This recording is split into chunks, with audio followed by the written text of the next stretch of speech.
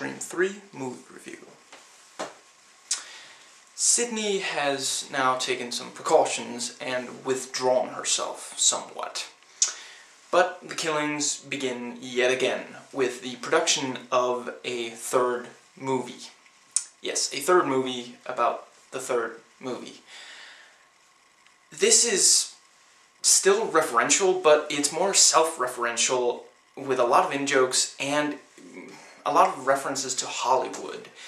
Not a lot of slasher references left, and in fact, at points, this is decidedly unlike a slasher at all.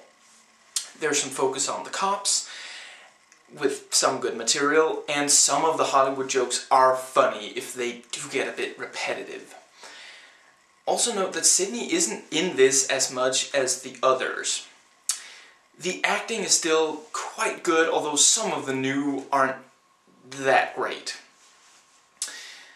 The tension and suspense is still pretty strong, though the new characters are just not as good, and that makes it a bit less impactful. The backstory is good, and this, completing the trilogy means it goes back and touches upon things. Things you thought were just a certain way are now up in the air, maybe they were completely different. The opening is okay, the climax is pretty good, although in parts not very slasher-like.